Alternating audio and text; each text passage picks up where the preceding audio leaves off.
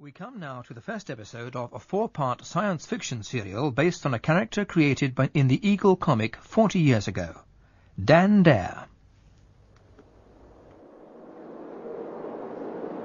La Commissione del Popolo deve avere il suo rapporto, Colonnello Dare. Der Bericht ist wichtig. Größte Capitaine Eile. Dare, nos félicitations. Le besoin d'un rapport compréhensif, nous voudrions attirer l'attention des Nations Drawing the Unies. attention of the United Nations, the heroism of Major Pierre Lafayette. Pilot Captain Hank Hogan will file his report immediately to you, Colonel Dare. Let us have a full update soonest. We have work to do.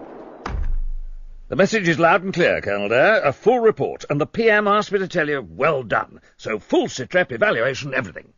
Do my best, Sir Hubert.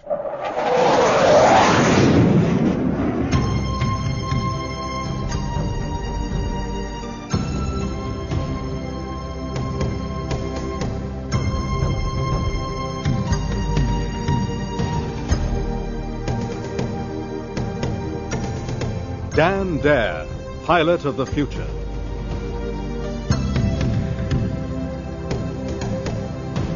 Dramatized for radio in 4 parts by Nick McCarty. Part 1, Disaster.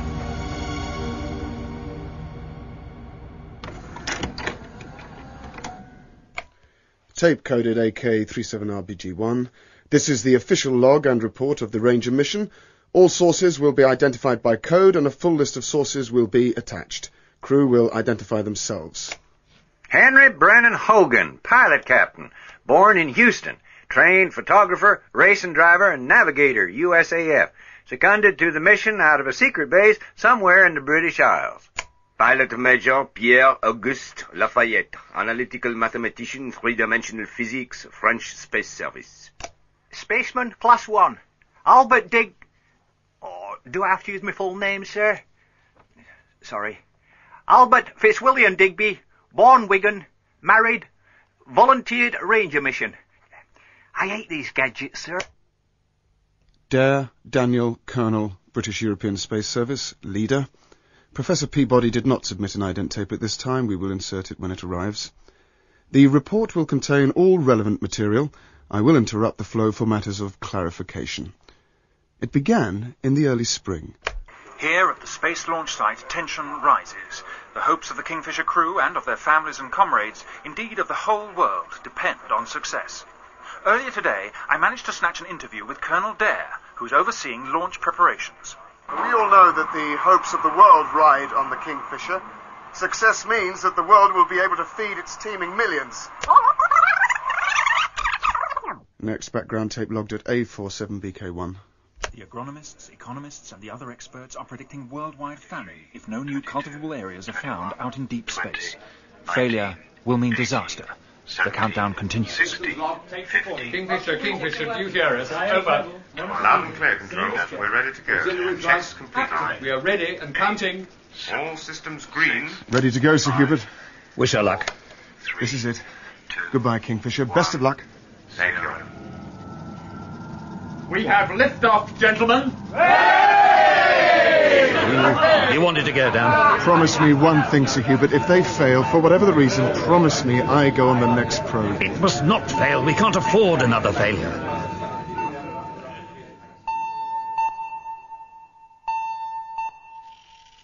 A week later, Digby was serving up my breakfast. Shall I turn the ticker news off, sir? Breakfast is ready. Good chap. Don't tell me bacon, eggs, hot toast. No, but them vitamin blocks again.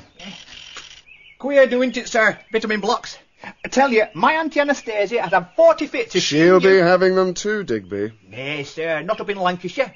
Still a few pigs hidden in the back, no doubt, and a few hens left a laying. Hey, I could ask her to send a dozen. No, thank you, Digby. I'd rather not know about your formidable aunt's black market activities. Just thought happening to cheer you up, sir. You've had a face like Fortum since Kingfisher left. No one's been to Venus before, have they, sir? Digby! Colonel Dare's residence. Colonel Dare to report to headquarters immediately. My cap, Digby! Hurry, man! Get the jeep jet! I don't know what the hurry is, I'm sure. At any moment, Kingfisher will be arriving at the point where the other ships disappeared, Digby. So step on it!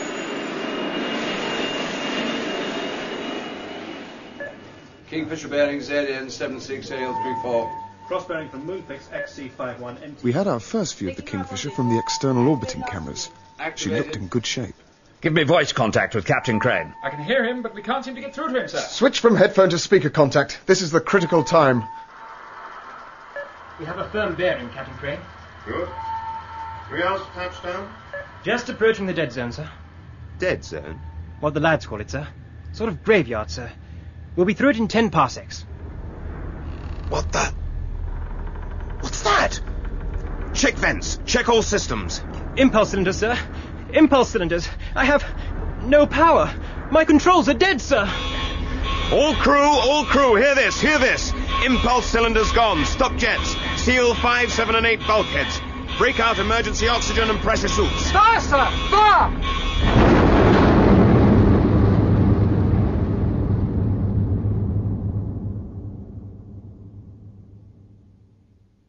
Kingfisher's mission ended there, in the graveyard 3 hours from Venus.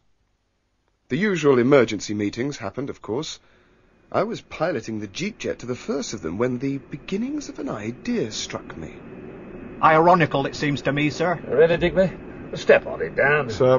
PM hates to be kept waiting. A world government ends wars, doctors get all the diseases taped, poverty's more or less gone, everything in the garden's lovely, except there's nought to eat in it. Well, it's bound to happen. Population doubles and redoubles, takes up farming land. What's left has been exhausted by bad farming, can't grow enough food, and so chaos. That's why Venus was so important, possible farming land. I think I know what happened to Kingfisher, sir. Huh? This new class of ship works off impulse wave engines. So? These waves, bounced off the moon, are picked up by the in-flight airships. Yes? Picked up by the cylinders. Well, go on. Say a shield were erected to prevent those rays getting to the ship. Well, they wouldn't have a chance. But who?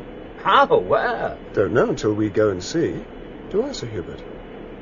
Go, Dan. Go, Sir Hubert. We have a plan, Prime Minister. We need money and manpower, and we need permission. And courage. Oh, very well, carry on, gentlemen. Well, no need to wait on ceremony. Carry on. Old-fashioned rocket ships. Rockets went out with the Ark, Sir Hubert. Dreadful things. Build one, soonest, understand? And 3 two-man shuttles to Colonel Dare's design. It's important it has no impulse methodology. No impulse? Mad, Colonel. Rebuild one of the early models. Down here at Space HQ, there is a scene of frantic activity as Colonel Dare supervises the rebuilding of a spaceship that seems to have come from the old museum in London. This may be the last hope for the world. There have been riots in Jakarta and on the western seaboard of America.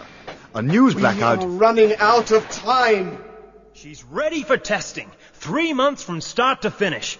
I hear you got a new crew joining. Is there no way to keep a secret here? Not about the Ranger. No, sir.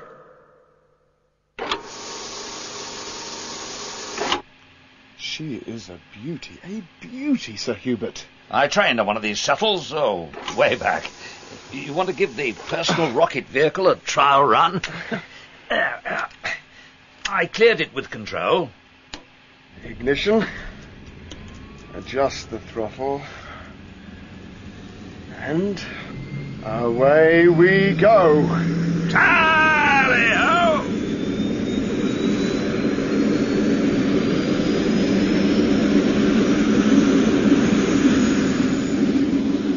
Meanwhile, in the control tower...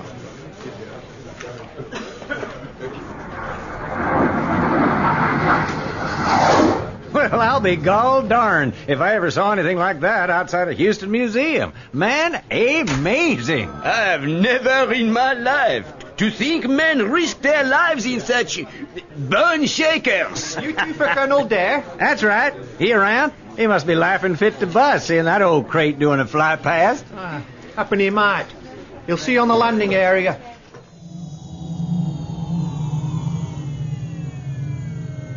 Jumping jets! That crate landed. I have a nasty feeling, my friend. You know this Dare? Flown with him. Hell of a pilot. Hell of a good pilot. Good afternoon, gentlemen. Dan! What are you doing in that thing? Flying it, Hank. I have a very nasty feeling. What gives, Dan? I explained everything to them, and... Venus? No chance. Off your little trolleys, boys. A suicide ride. I promised my little wife no trouble. No adventures, no risk, no insurance. Your wife? Second wife. You'd like her, Dan. Hold on, I got a couple of 3Ds. I have more important things to think about, Hank, than wives. You coming to Venus or not? Of course he will come. We are honored. Thank you, Pierre. Hank? She'll never forgive you. Okay. We waited in the mess for the last member of the party. Professor Peabody is usually on time, I understand. Some bumbling old dodderer. Remember that trip we did to Alpha Megasauri, Dan, when we took that prof along? He was a damn nuisance. Well, I'm assured by personnel that the professor comes with the highest of recommendations. Sir Hubert, Colonel Dare. Professor Peabody reporting rather late. Sorry. Had to hand over a rather complex experiment on atmospheric pollution and pollen counts to an assistant. I say. Gentlemen, you want a geologist, botanist, and agriculturalist. I am all those. You wish to check my credentials? No, merci, mademoiselle. It is that we are discussing a dangerous, near enough suicidal flight, and we had no thoughts of women on such a mission. We are sure you are a good scientist. Women in space. Damn it all. PM's private line. I am also a qualified space pilot. What do you do in your spare time, Prof? I'm a world expert on orchids. Oh. Prime Minister, Professor Peabody has just arrived. An order? From the cabinet? Oh, yes, of course, women. Bah! A week later, we were ready to leave for the planet Venus. Systems locked. Hank, okay? 7, 4, 3, recording. 0 on holding. Hi, Colonel. All going well. Basic check's nearly done. Pierre? All doors and hatches sealed, absorbers regraded, takeoff procedures counting down. Right on, chaps. Where's the professor? Telling Sir Hubert some home truths. I flatly refuse. Oh, I'm younger, I am fitter, and I have been flying more recently, Sir Hubert. Your flying log is, if you want the truth, out of date. It can't be. I checked your accreditation. You know the rules, sir. I fly the shuttle when the time comes. Places for takeoff. Places for takeoff. Places for takeoff. Check all systems. All off hold. All systems go. Retroactors in place. 7, 4, activated. Good luck. 0.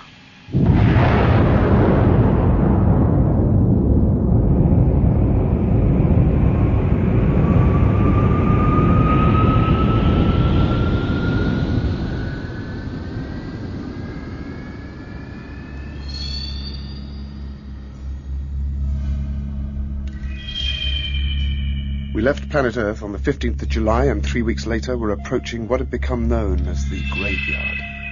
Each dead ship had left a transponder giving out its call sign to be picked up by any approaching craft. We were kitted up in our space exploration suits and ready to get away from the orbiting mothercraft in the space shuttles. Look all right, do I, sir? That parachute doesn't do much for your figure, Dig, but you'll do. You sure you can handle the shuttle, Mr... I'll manage, sir. Rocket Shuttle 4, Peabody and Sir Hubert, ready. Thank you, Professor. Number 3, Lafayette and Hogan, ready to go. Thank you, Pierre. Ranger, we're leaving you now. Good luck, everyone.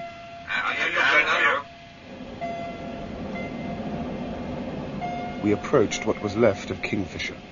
It lay about 50 parsecs to 15 degrees of our course, a mass of twisted tubes, buckled metal plates, lying like a great whale in the huge wheel of space. The plan was simple, direct, and required only cold nerve, courage, and heroism. It was not something any Frenchman would have turned away from, of course. Colonel Dare insisted that he should be the one to take the first risk, to go through the shield. It was a bit warm in the shuttle as the Colonel put his foot down. I thought Appa my auntie would have a bit of a turn if you could see me now. E.R. Arthur, she'd say. By Ecky Thump. Near the danger zone now, Dig. 3 and 4, this is your leader. We're going in now. It was all going well. Past the hulk of Kingfisher and leaving her transponders behind. The radio, sir. Blown up. I should have remembered. The radio works on impulse waves. We can't even warn the others. There's fire, sir. And the plates all down one side are buckled and straining. Hold on, Dick. Hold on. Sir, atmosphere warning. We've hit the air round Venus, sir. Yippee, we can bail out of the old Keitel altogether while we slow down. We seem to be in a spot of trouble at this time. Fort to command ship. Colonel Dare has a malfunction. Over. Hey, Dan! Come in, Dan! Sir Hubert to Major Lafayette. Hold your station. Sit rep soonest. Oh, do me a damn stiff upper lip about it. He's out of control. Come there. Come in, please. Come in. Down there. Come in. Tell that old stuffed shirt we're going in after. That old stuffed shirt will tell you when and if you do anything. Repeat, hold your station. Seem to be on fire again, sir. Happen we're in a spot of bother. You're a tonic, Digby. Anyone tell you? My auntie once said... Later. If that fire reaches us, we're dead anyway. Fasten helmets. You ready to abandon ship? Right, sir. Got your PG pistol, sir. No time to pack anything else, sir. Here goes. Jump, Digby! Right. Suspended from our parachutes, we activated our personal black boxes so that everything would be recorded. Speech, physical condition, and ambient sounds. Grand. Venus at last. No ship, no radio, no food, no nout. Why I ever joined the space fleet, I'll never know. I lost sight of Digby as he drifted towards the craggy mountains to the west. I was coming in too fast, thinner atmosphere. Directly below was a lake. Get rid of the chute! Quick, quick! Here we go! Here we... Water. Felt like water. Looked like purple soup. And fish, so it sustained life. That was something.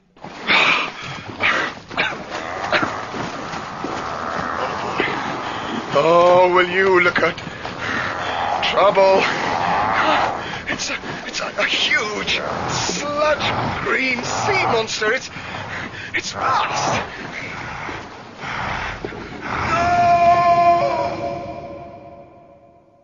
Meanwhile... Pierre, this is very dangerous. We knew the danger when we volunteered, Sir Hubert. There has been no contact. We must go into the zone. He's not going to let us. 10 minutes, Pierre. You have 10 minutes and then we will follow. Keep radio channels open at all times. Atta boy! Here comes the cavalry. Rockets on maximum check. En avant!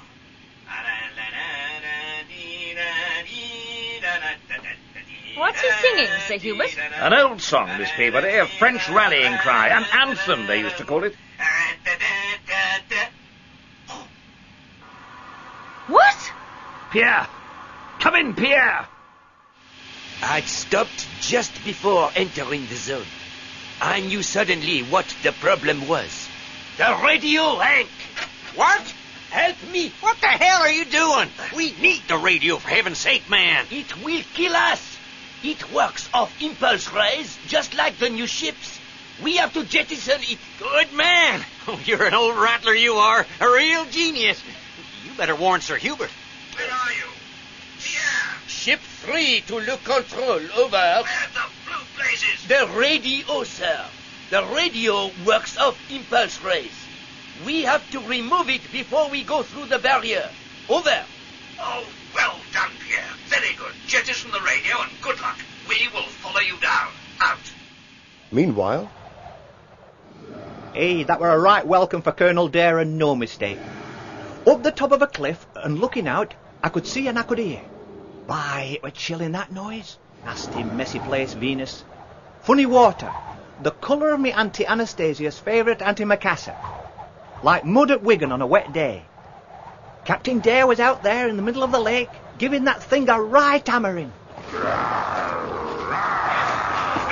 No way to welcome guests, you refugee from Loch Ness. I'll have to put you to sleep, old friend.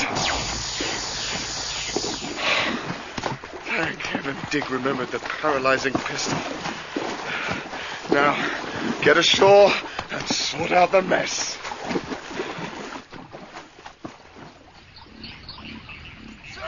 Sir, are you all right, sir? Fine, Dig. How about you? Oh, fair to middling, sir. Oh, bit of a nasty go out there, sir. Oh, I don't see any bus stops, sir. No snack bars, for that matter.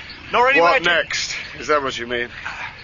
In a word, sir, yes. We had an RV planned if one of the other ships got through. Oh, I see, sir. Great, sir. And how do we get to this RV? The coordinates are locked into the infrared compass, all ready to go. All we have to do is follow the bearings. Oh, across the lake? Is that all, sir? Crossing the lake was easy. We built a small raft, set up a chute, a sail, and as the prevailing wind seemed to be in our favour, it took little time to cross the purple lake. Not a sign of our antediluve, our old friend neither. Time for shut eye? Trust you, dig. A completely unexplored planet, and what do? Go to sleep. I'm conserving energy, as it happens.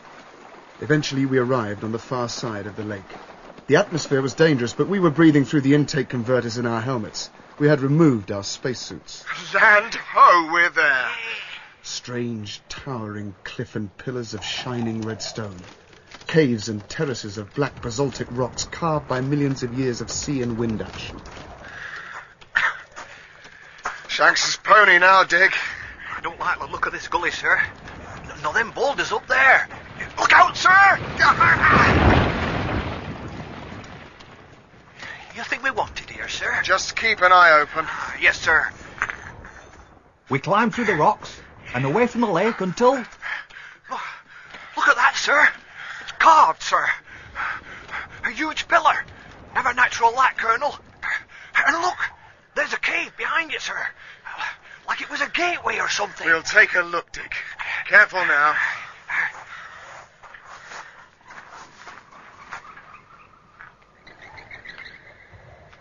You ever get the feeling that you're being watched? Like eyes all over the... Shush, Dick.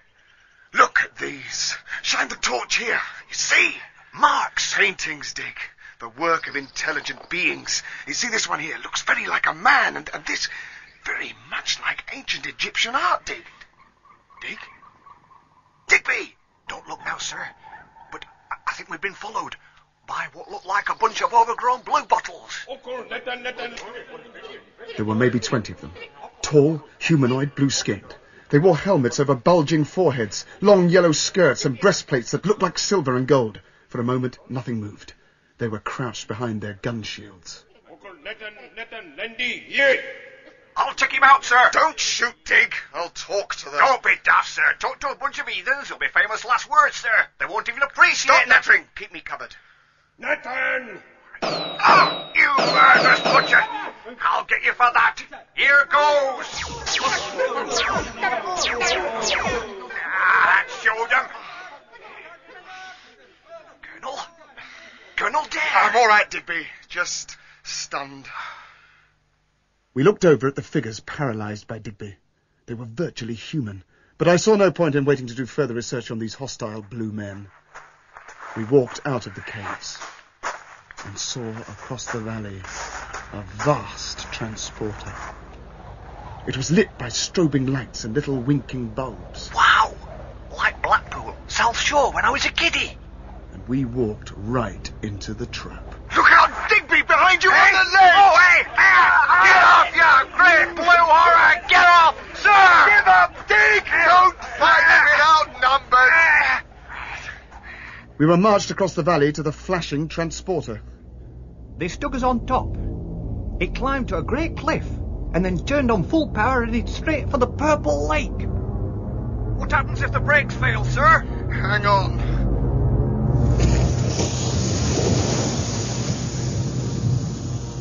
It had taken us hours to cross the lake. It took the Venusian machine less than 20 Earth minutes to speed over the surface. We arrived at a vast ramp leading to huge green and yellow pillars. Domes glinted under the watery light of the sun. The whole city, for it was a city, hummed. The blue men took us under guard into a huge inner chamber and ripped our breathing helmets from our heads. No! We can't breathe! By X, sir! We can, sir! It's air, sir! God, you're right, Digby. The air must have fooled our testers. Colonel, sir? Am I seeing what I think I'm seeing? We saw a tall figure that at first looked not unlike a man. But the face was that of a reptile. Green, the eyes cold as ice, black as a shark's and with as little feeling in them. The mouth tight, thin, cruel. Wonder if he knows Morse. I never took Venusian at school. Colonel Dare, Spaceman Digby, I presume. How on earth do you speak English? We have studied the Earth for 26,000 years. Every Treen child knows all its languages. We have humans to check with. The Blue Men came from Earth thousands of years ago. An experiment. Now, turn round. We have something to show you. Behind us, on a large stand, was a three-dimensional screen. Held in the middle of the screen, Pierre's space shuttle, just on the edge of the danger zone. Hank, let's hope we are right about the radio. You ready, my friend? Go for it, Major. Good luck and happy landings, Pierre. Well done. We have a welcome for you.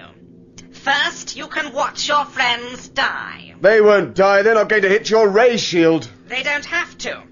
They are heading for the Flamelands. Flamelands? Our planet is divided into two by a molten belt round the equator. For centuries, we have had little contact with the South.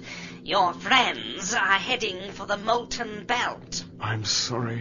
My fault, old friends. Interesting. No fear. Yet you have not yet conquered pity. We waste time. You will be sent by electrosender to Mikonta, our capital city, for your special welcome.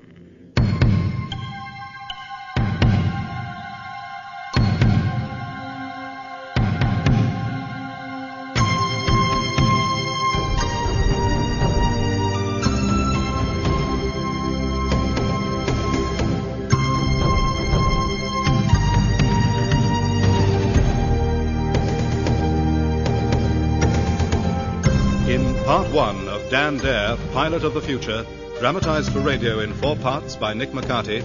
Mick Ford was Dan Dare, Terence Alexander Sir Hubert, Donald G. Digby, Zelah Clarke Professor Peabody, William Roberts Hank, and Sean Barrett Pierre. Other parts were played by Paul Downing, Christopher Good, John Moffat, Ben Onwukwe, Dale Rapley, Charles Simpson, and Simon Treves.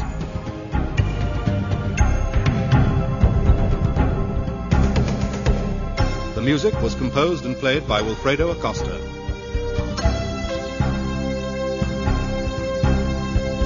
Technical presentation by Wilfredo Acosta with Michael Etherden and Colin Guthrie. Dan Dare is directed by Glyn Dearman.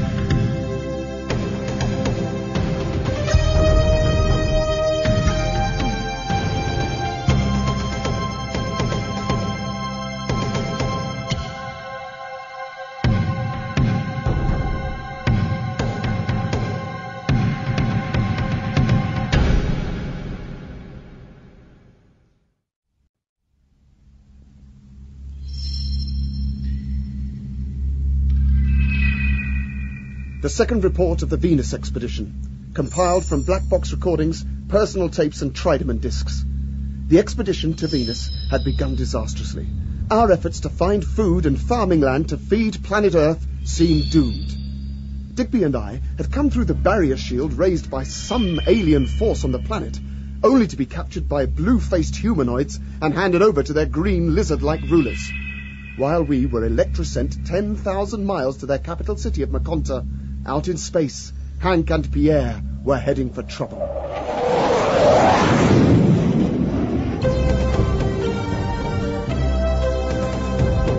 Dan Dare, Pilot of the Future, dramatized for radio in 4 parts by Nick McCarty. Part 2, Divided We Fall.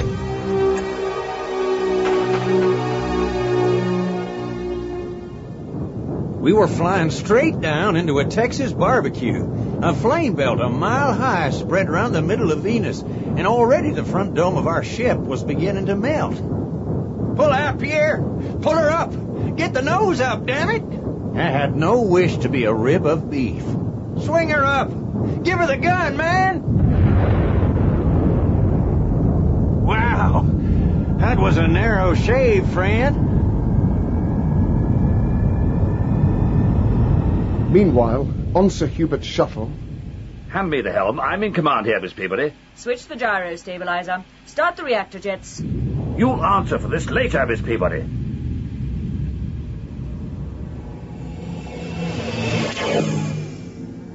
On Venus, Digby and I were looking over the glass domes and walkways of the huge mechanical city of Maconta. Buzzing sky scooters, roadways and electrosender tubes crisscrossed the city. My orders are to take you to the director of the Earth Research Center. Orders? Whose orders? You will go by flying chairs. The city's internal transport. How can we? Daft, I call it. Daft. When? Now. These flying chairs are controlled by thought impulses. Hardly suitable for such puny brains as yours. I will direct all three. You will get on. Why, Colonel, I never thought I'd see the day. Ooh, whoops. Hey. Look at this, sir. No arms, eh?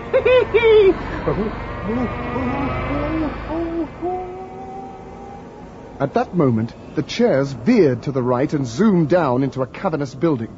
We were marched along a corridor, and... The Earthmen, Director. Good. Spectroanalysis first. The experiments are ready.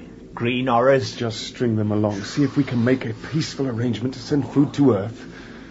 We are official envoys. I demand to be taken to your chief officer, your president or prime minister. You mean the supreme scientist, the illustrious first one of Venus, the Meekon of Maconta. Right, the gaffer. You insects. You would not even be allowed in the same building as that magnificent brain. Master, a third rocket is about to land on the northern fringe of the Flamelands. We have no need of any more specimens. Fasten them to the slide and give the first injection. One is a woman, oh Master. A woman? That will be interesting. We will watch them as they crash. Monitor the sound waves and the brain pattern from our specimens. Patch it through. Hurry. We can't pull out. I can't pull her out, Sir Hubert. I can't control. I'm sorry I said some harsh things, Miss Peabody. You're a damn brave woman. Maybe we'll come through, and if we don't, we gave it our best shot. Hold tight!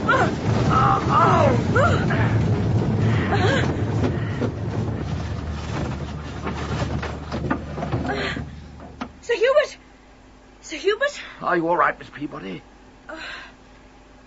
We're dented, but still airtight, I think.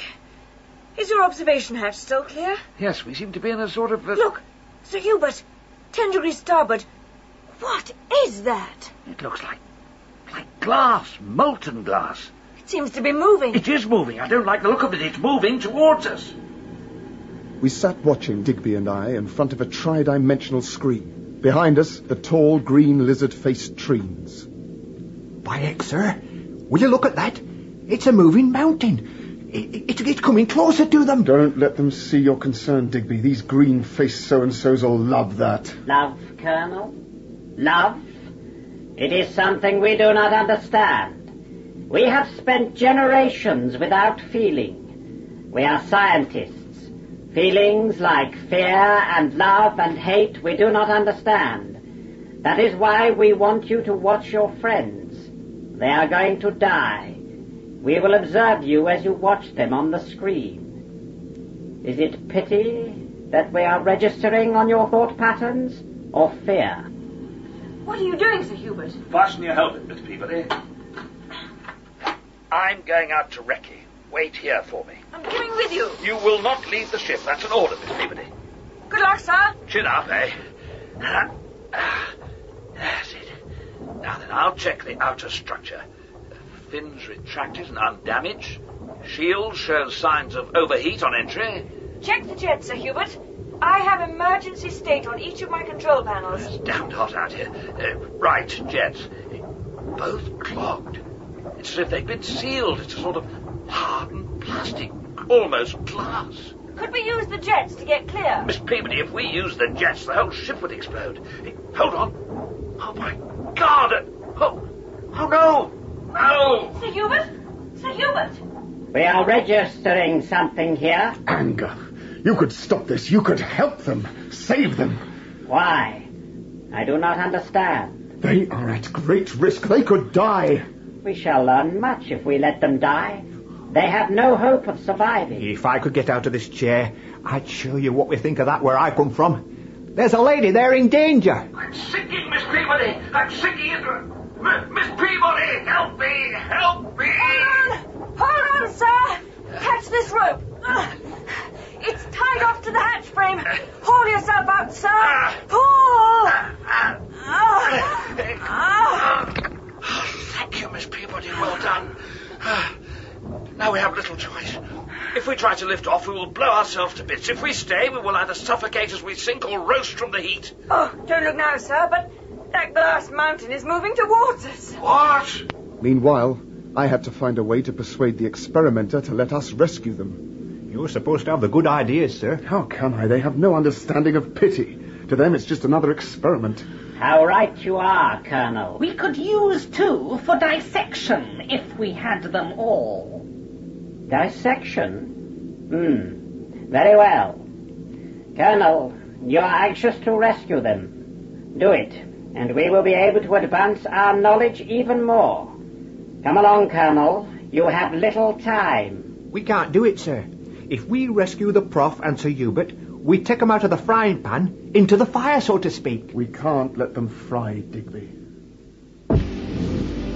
You will go by telesander, Colonel. Happen it was us that was in the fire now. There were several long tubes against one wall, and they were sort of pulsing with light. You will step into your tube. Here, chum, you'll not see me in one of them things. There is no need to tremble, spaceman. Who said that about trembling? I just like my feet on terra firma. Digby, get in your tube. You will simply be disintegrated in the tube. I don't think I want... Transmitted by radio and reassembled in a similar tube at your destination. It's all very well for you, son. Happen I'm not built for radio waves and transmitting and such. Digby, remember, they are sinking into that boiling glass mountain. Aye, and I'm about to too. Here, don't shock me, you great twit. Here, don't get me wires crossed. What's that funny noise, sir? I don't like this. I don't know what's going on here.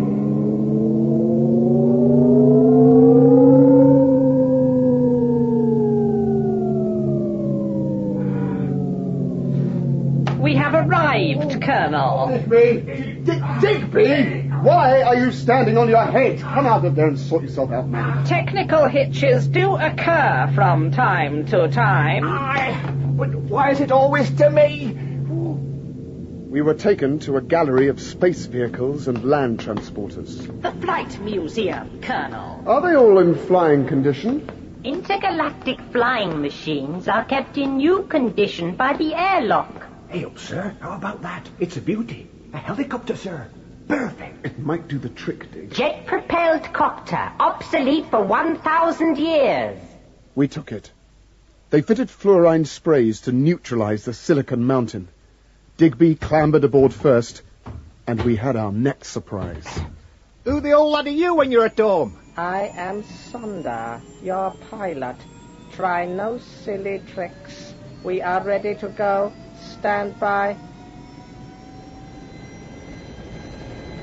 We headed due south out of the huge hangar, up out of a volcanic crater and fast towards the Flamelands.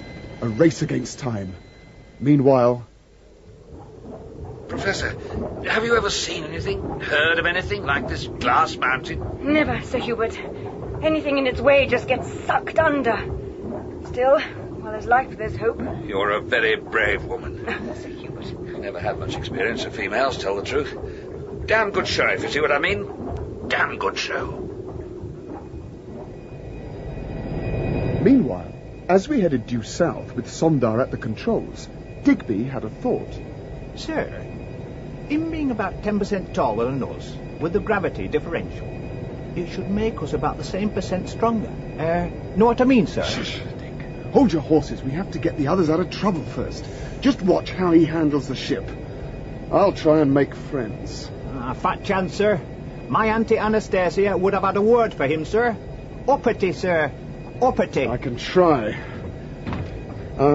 We haven't been properly introduced yet. I know who you are, Colonel. I told you my name is Sonda, and you will obey my orders. I see you are extending your hand to me.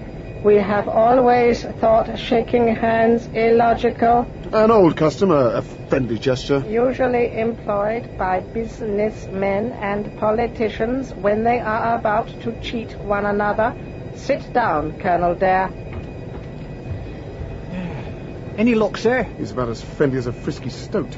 We are approaching the silicon mass now. Sir, look, sir. Where that outsized mint humbug's leaking over the sand, sir. Poking out, sir. It's the ship. The silicon will cover them in the next few minutes. You have little time to get them. You seem concerned all of a sudden. Our experimenter wants to use them. My orders are to bring them back. Yours to obey me. We will see what our fluorine spray guns can do. We looped round the edge of the advancing mass, and Sondar hit the firing button. The fluorine seemed to fill the charged atmosphere below with a fine mist and released the death grip of the silicon mass. Below us, waving up from the rocket, were... It's them! They're alive! We have done it, Digby! Damn good show! Aye, happen it is. Just one thing, Colonel Dare, sir. They're on a sinking rocket surrounded by some hot liquid stuff, and we're up here. Rope ladder. Part of the kit. I checked before we left. All we have to do is to pay it out to them.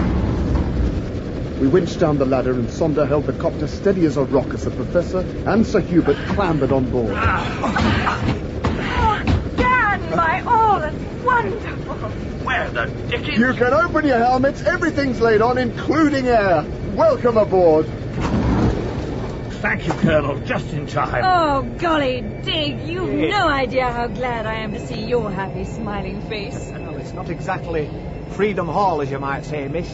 Oh, why? You might even say you're out of the fire and into the frying pan, in a manner of speaking. What are you talking about? Him, sir, at the controls. And his little friends back home, sir. Call themselves trees. What did you mean about the frying pan? Not the sort of tact, Digby. His friends, boffins, run wild, quite inhuman. They have no emotions at all. Then are we... prisoners, sir. Just for the moment. At least the trees think so. So what do we do about it? Now you and Miss Peabody are here as reinforcements, I'm going to take executive action. Do nothing so foolish. Your intentions are quite clear to me. Your thought processes clearly transmitted. You are quite powerless. Quite powerless. I don't think so, chum. I'm sorry about this. Oh, well done, sir. Here, down we go. Ladies undies, kitchenware. Controls, Digby, give Sir Hubert a hand and drag our tree friend out of the way. Right, sir. Let's get out of here fast. How is he? Coming round, I think. I'd like a crack at him, sir. Sorry, Dick. You take over the controls while I keep an eye on him. Right, sir. And change course, old boy. We're probably flying on an automatic radar beam controlled by the trees in Maconta. Aye, aye, sir.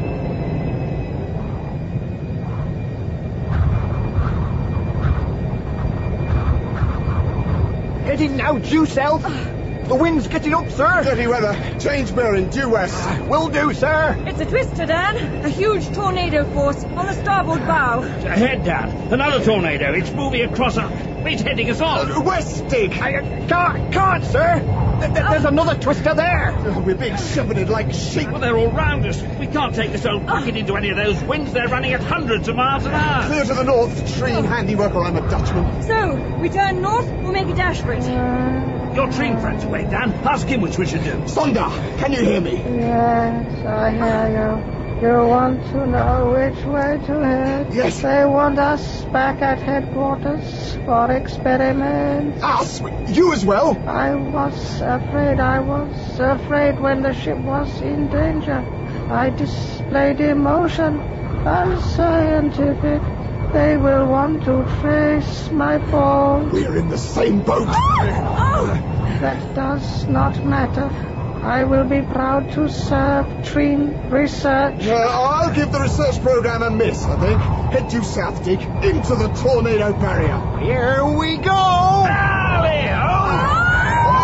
Professor! We're being sucked in, sir. I can't hold her. I can't. We're going down. I'm gone.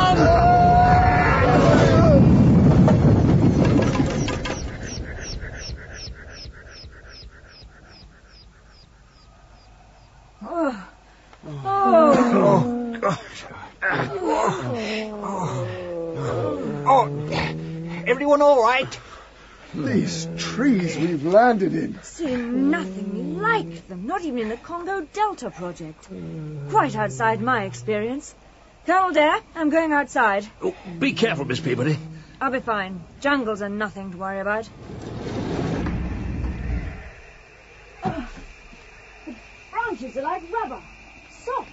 Fantastically strong. Oh, it's like landing on a mattress.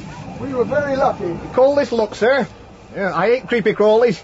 Up and I'll stay in the helicopter if you don't mind. I have never seen a jungle. I will expand my information. Very useful. Science is knowledge. Knowledge is science. Happen it may be. Oh, the hammers of hell. That's the biggest, creepiest. What is it? I don't know. But I think I'd rather be in the open than trapped in here with it. After me, Digby. What's so funny, sir? You three exiting double quick. Well, there was a thing in there, see? It come in through the hatches. Sundar, we're in this together. I want no trouble from you. They will have us marked down. They will be sending guards to take us back. Then we won't hang about here. You all fit? Yeah. Sir Hubert, Prof, have you any weapons with you? We have our paralyzing pistols, that's all. Right. Dig, got the infrared compass? Yes, sir. We needed to make the rendezvous with Hank and Pierre. If they're still alive. If they manage to crash outside the flame belt, they will be. Take more than a green tadpole dressed in a copper wire corset to finish off Hank and Pierre. It can't be hotter in the flame belt than it is here. It is 690 degrees and 90% humidity here. The flame belt has no humidity and a temperature of 2,000 degrees. Come on. I know one thing. They give a few pounds for this weather in Wigan Wakes Week. Hey up! Wait for me! Meanwhile, back on Earth. This is the International Headline News, brought to you courtesy of the mineral drink that cuts down hunger while it alleviates thirst. The fate of the 3 shuttle rockets from the mothership Ranger is still not known. They cut off all radio contact in order to get through the shield round the planet Venus. There is still no news of space veteran Sir Hubert Guest. Radio silence blanket stares rockets as Mothership Ranger returns to Earth. Interviewed in her West Street home, Mrs. Digby, wife of Albert Digby, spaceman first class, said, "He's got true Lancashire grit. The lad'll be back. He'd best be. He's got me and 5 kids to be responsible for." Across the world, tension mounts. Rioting is reported in Peking. Ration cards were not delivered to 5 million people. Emergency measures are being taken to preserve strategic supplies of food around the world. Senator Hartwell of North England called for a UN inquiry into the activities of Vitamin Eats Incorporated. He accused them of using inferior quality Food rations in America and Europe will be cut to rebuild reserves. That's enough of that. I've heard enough to last me a lifetime. And what did you mean about our Albert having a responsibility? Well, he does, Auntie Anastasia, he does. I told his mother when he married you. I told him when he brought you round. I said then you were not right. He's got adventure in his soul as our Albert. I'm proud of the lad. And you are. But he still has me and the kiddies to feed. And he has. And you know as well as I do that our Albert's sitting somewhere with his feet up and a nice bacon sarnie or a chip butty to hand. He's had the luck of the Digbys all his life. I know Albert Fitzwilliam. He'll be snoring in peace and comfort, I'll be bound. Oh, Bayek! Oh, thump! Oh! We slashed and struggled our way through the dense jungle away from our crashed copter. We had to avoid the Treen guards who would be after us and try to make contact with Hank and Pierre. If they had survived. It's hopeless, Professor. We're never going to get through. Wait! What is it? Shush, listen. To the right. It's a river. If we head for it, we may find it easier going. Follow me. Sovereign snakes! Quick, so you know your pistol. Hurry. Here, Dan, take it.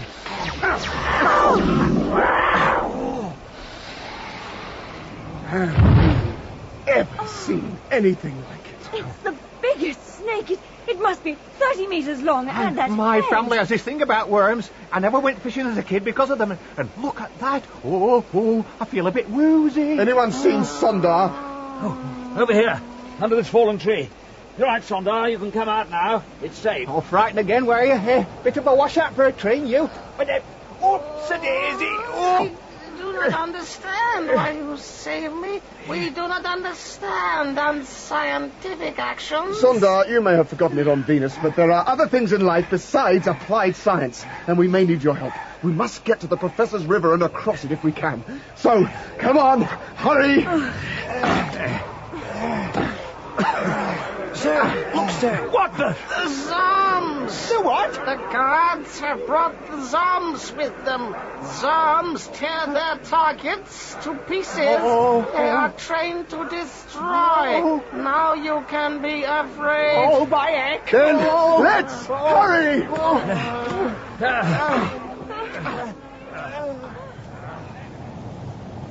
We came to a vast wall of water, maybe 1,000 feet high, pouring down into a huge, dark hole. I've heard of Niagara, but this is balmy. Those zombies are getting closer. Digby, stop chatting and get on. We have to climb those falls, all right? Aye, sir. No time like the present. Might as well get going.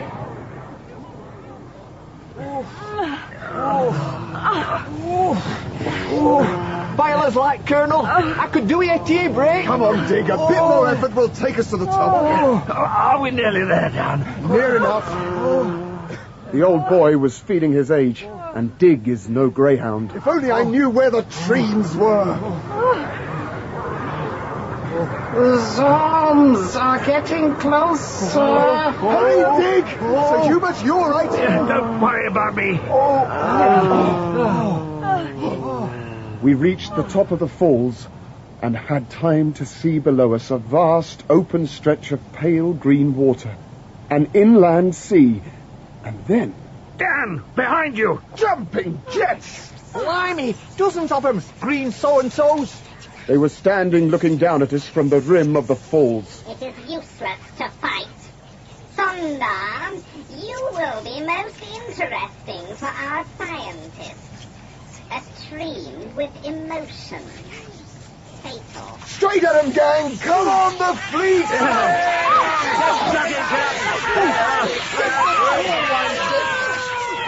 For a moment, it looked as if we might win. But then Digby got in the way of a gun that sprayed him with a sort of plastic balloon. You all right, Digby? And the trees released a zomb from its leash. I faced the fat fly. 2 serrated tusks on its forehead. It was like a cross between a Rottweiler, an Alsatian, and a dingo. I rolled with the animals. It sprang for my throat and hoofed it over the edge of the falls. Sondar, giving as good as he got, was eventually covered with a plastic balloon.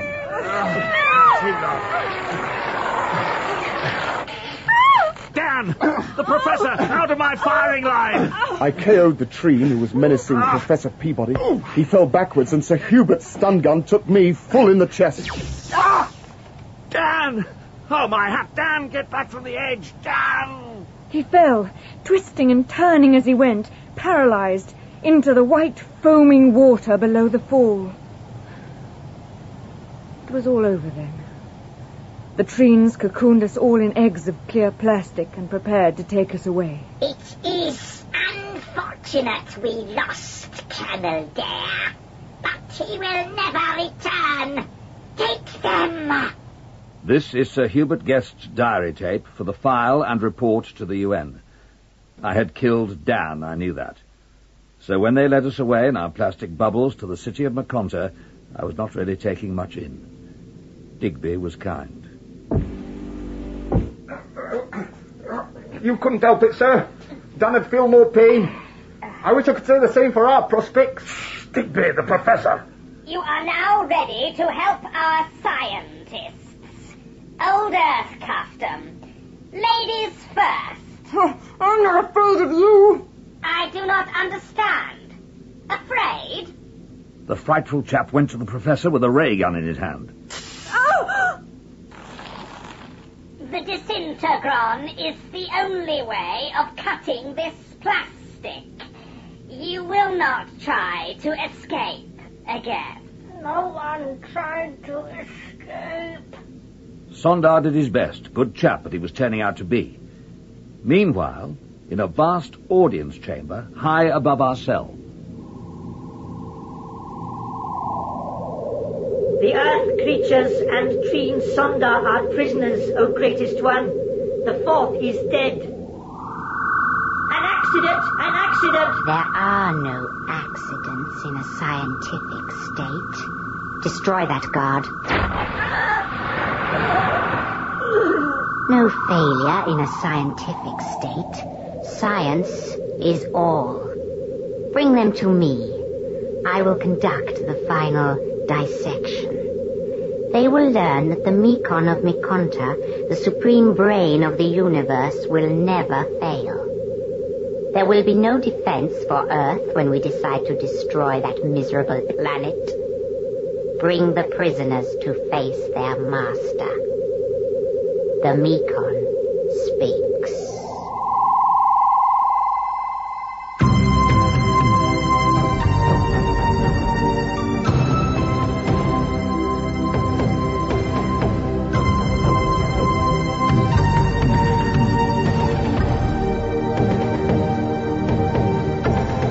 In Part 2 of Dan Dare, Pilot of the Future, dramatized for radio in 4 parts by Nick McCarty, Mick Ford was Dan Dare, Terence Alexander, Sir Hubert, Donald G. Digby, Zelah Clarke, Professor Peabody, William Roberts, Hank, and Richard Pierce, the Mekon. David Googe was Sondar, Margaret Courtney, Aunt Anastasia, and Shirley Dixon, Mrs. Digby. Other parts were played by Vincent Brimble, Paul Downing, Stephen Garlick, Dale Rapley, and Danny Schiller.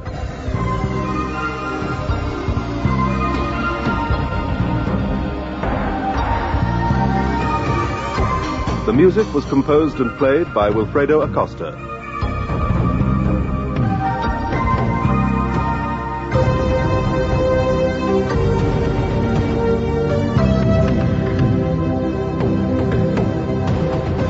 Technical presentation by Wilfredo Acosta with Mike Etherden and Colin Guthrie.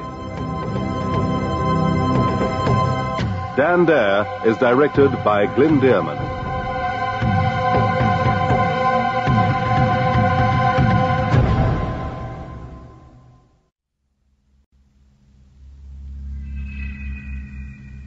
Report 3 of the Ranger Venus mission. The situation was desperate. Earth was starving.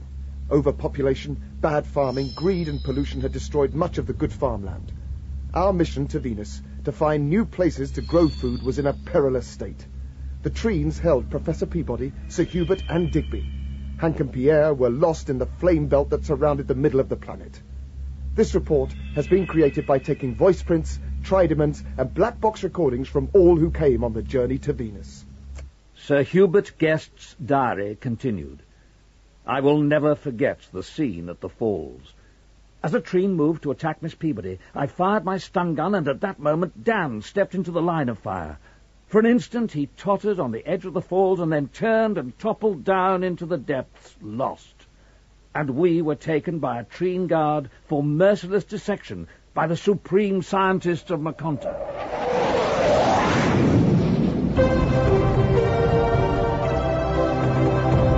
Dan Dare, Pilot of the Future. Dramatized for radio in 4 parts by Nick McCarty.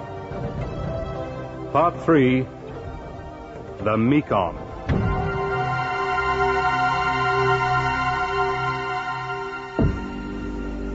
In here. We demand to be treated under the rules of the Geneva Convention. There is no convention here, Sir Hubert. Forget it, Sir Hubert. That was based on care and concern. These treens neither know nor care. I understand you are trying to insult me. It will not work.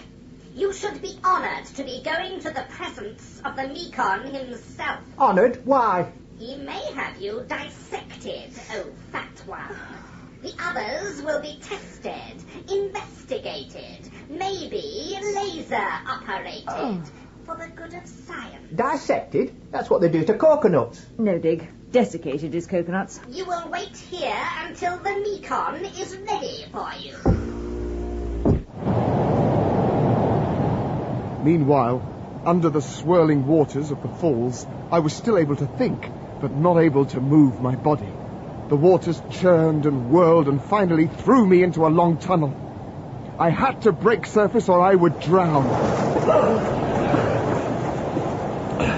Thank heavens I can move again. The paralysis is wearing... I must stay on the surface. It's so dark in this tunnel. So dark and cold. I must have passed out. The next thing I knew, I was being gently washed against a rock ledge, and ahead of me there was light, the end of the tunnel. I crawled onto the ledge away from the frightful dark water and towards the light. I checked my compass and knew that without a doubt I had been swept under the flame belt that cuts Venus in half. The Southlands were bathed in glorious sunlight. Huge red and gold flowers, outcrops of purple grass lay over the rich dark earth. I drank from a clear water stream, washed and set off across the wide open countryside, praying the natives were friendly. Meanwhile, my poor friends were facing the all-powerful scientist, the Mekong of Mekonta. I have been studying the situation. Your foolish colleague, Colonel Dare, is now dead. You have no leader. You are entirely in my power. His head was huge, the carapace containing his brain 3 times the size of a human's. His eyes cruel, cold, black as night and unblinking. He sat on a small flying platform from which came a throbbing noise. His body was stunted and his legs too thin to support his huge skull. Cute he looked on his flying trolley. As jolly as a stork with our rabbit. Come over here, my... What is the word? Friends. Here is a telezero beam transmitter, at present focused on a full-sized replica of an Earth city. It has been built on Venus for testing purposes. Watch that screen and see the fate of your miserable planet and its pathetic peoples. Watch.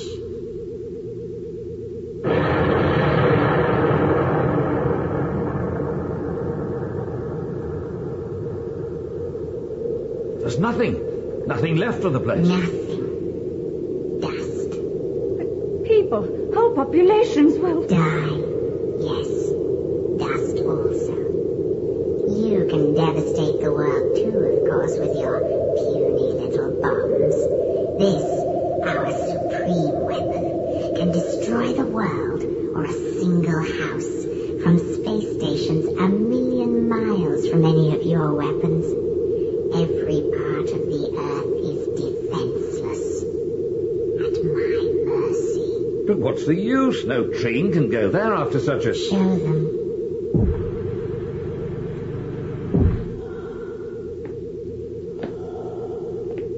In walked a train, in full protective gear, plus a rebreathing apparatus. I see you understand. Go. I tell you something for nothing. They'll be wild about him in Wigan. Very clever indeed. Naturally. Now, we are going to use you. You will be useful in the final stages before we invade planet Earth. Invade? We need to know the extreme limits of human resistance. Then we shall extract your brains for further study.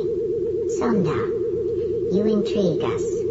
A Treen who has somehow mutated wrongly. We have looked into your parentage, your history. It is not clear yet how the mistakes can have happened. We will later personally direct your dissection with the laser scalpels. I am at the command of science, Omicron.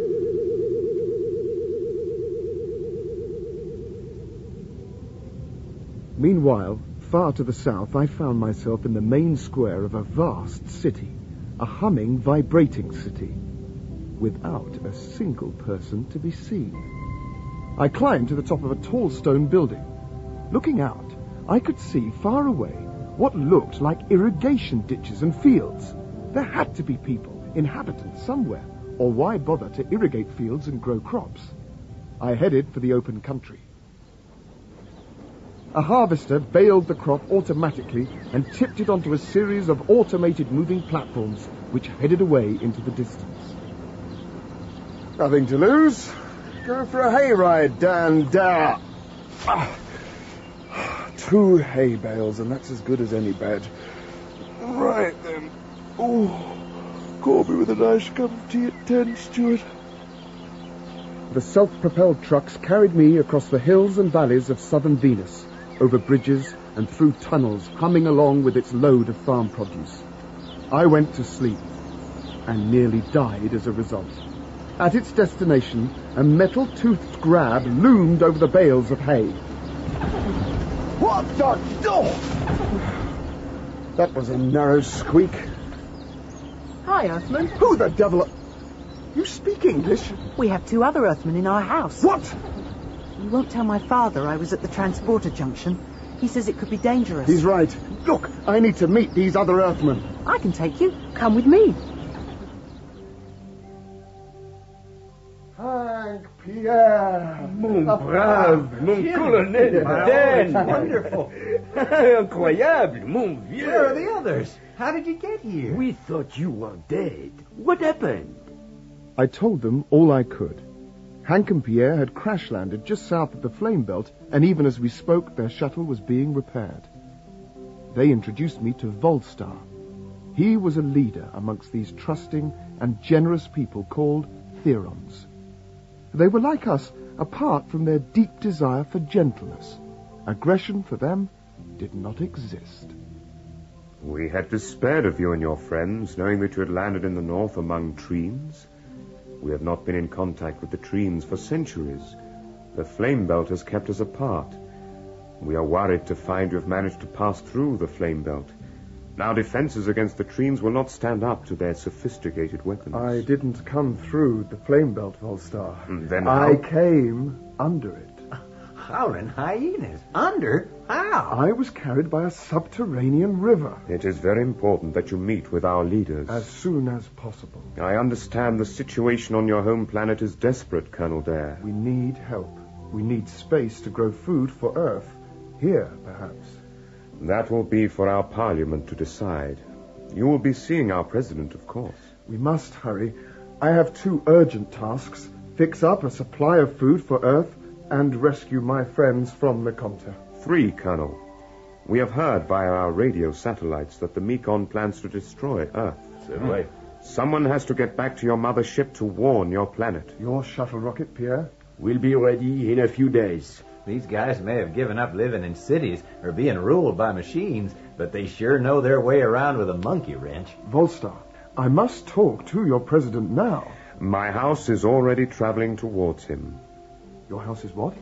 Since we gave up cities as unsuitable for man to live in, we have houses that will move where we want them to. It's more convenient. At the moment, we are traveling at around 800 of your Earth miles an hour. The air bubble that surrounds us ensures no discomfort. And while we traveled, Volstar told me something of the tragedy of Venus, of Earth, and of Atlantis. He told of the Theron attempts to pacify the Treen reptiles beyond the flame belt. When the gentle Therons realized that all the Treens cared for was power and science, they left them to their fate. The Therons explored space, found planet Earth, and discovered a landlocked valley, the center of Earth's civilization, Atlantis. Tragically, the Treens followed them and systematically transshipped the Atlanteans back to Venus, where their descendants have been slaves ever since. The remaining Atlanteans, blaming the Therons, sabotaged their remaining spaceships. They smashed the housing over the atomic reactor engines. The result was catastrophe. The end wall of the valley collapsed as the Atlantic Ocean engulfed Atlantis, destroyed a civilization, and created the Mediterranean. A people destroyed, save for the sad prisoners of the Treens whose descendants are the blue slaves of Mekonta. Meanwhile, in space... This is Mothership Ranger calling Earth. Come in, Earth.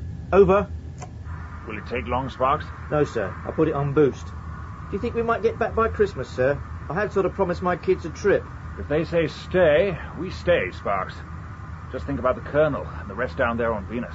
You think they're still alive, sir? This is Earth.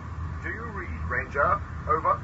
We read and have message. Stand by to receive. Go ahead, sir. This is Captain Hunter. There is no sign nor sound from the Dare expedition. Rations aboard are low. Can only remain in orbit one more Earth month. Orders, please. Over. What about the others, sir? You know the score, Sparks. No place to spend Christmas Eve, is it? 150 million miles from home. This is Space Control. Abandon waiting orbit. Return to Earth. Repeat. Ranger Mothership to return to Earth.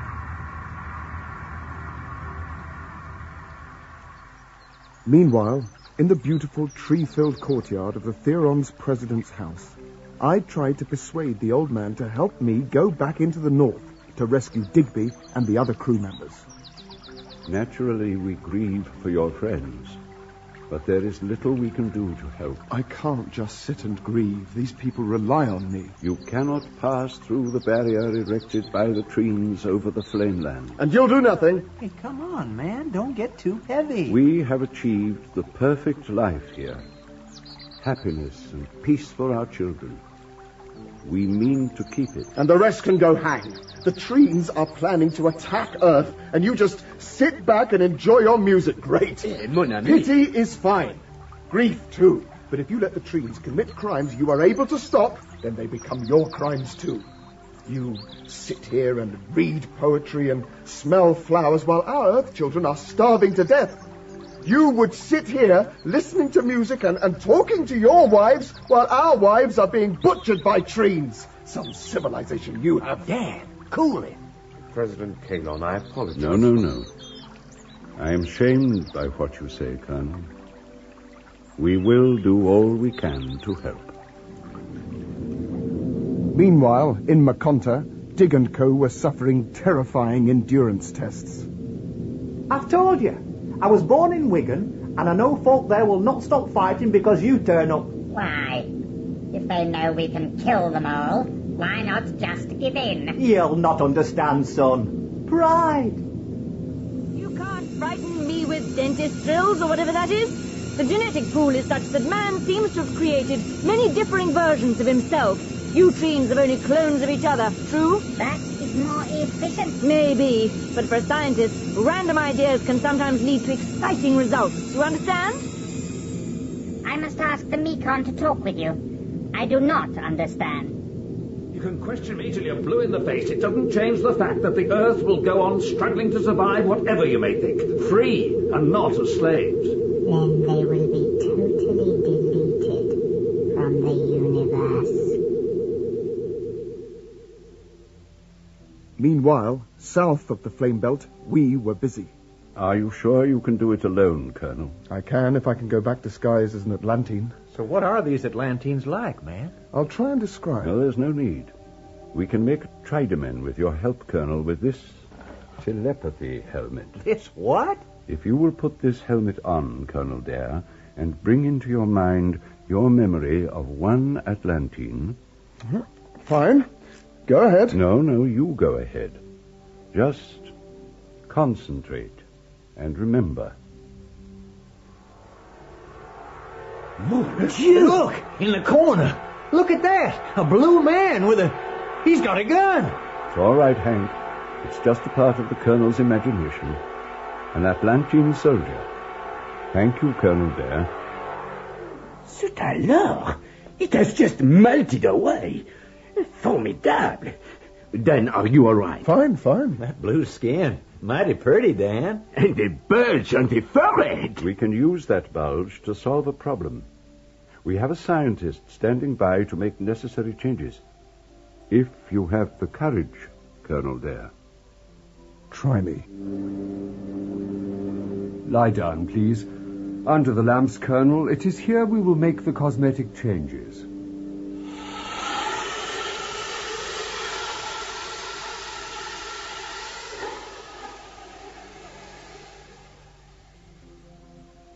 When we saw the Colonel next, he was a changed man. Different clothes, different skin, blue as sky. Then they turned up with a pièce de résistance. This wig has a large bulge at the front that enables you to speak and understand the Atlantine language. The headphones, receiver, and unscrambler are built into the bulge along the hairline. Try it on. Oh, very well. This is great. Yes, I think this wig is probably terrible and trick de juggling, Claude. Fantastic! Affreux, mes braves! He is a blue man. He speaks their language and he looks formidable. Now what? The search party has found the entrance to the underground stream. They are already widening it to get a team through. Lancastrian, there is no time. I have to get through now. We know that, Colonel. We have taken from our stores an underwater craft perfectly designed for your needs. Electronic navigator, radar net for cavern navigation, rebreathing gear, autopilot. Queries? How long can it stay under? 10 Earth hours. Its range will take you well clear of the flame belt. All checks are now completed. Good. Is the slipway clear? All clear and ready to go, Colonel Dare. You have your personal breathing apparatus on board. Right. Before you go, Colonel, we have this weapon to offer you. Treen technology depends on magnetism. This is a demagnetizing gun. It has not been tried on trees, but we felt it might work. It is the best we are able to do. Thank you, Mr. President. Au revoir, mon brave. See you all in Piccadilly. I don't mind admitting that for a limey, Colonel Dare had guts. He locked himself in that submarine-type contraption as if he was going for a spin down the Delaware. Good luck!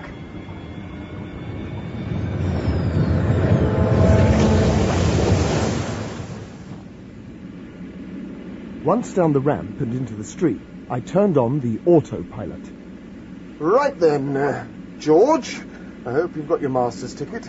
We're on our own. Ready. What? Ready. Oh! Right. Now, find the forward scope, check out the channels, and then talk course changes into the auto. George, you still there? I'm a bit confused. Yes. Well, channels and course already sorted. Radar operative. Auto changes locked. Fine. Level off in center of stream and go due north against the current. Full speed ahead.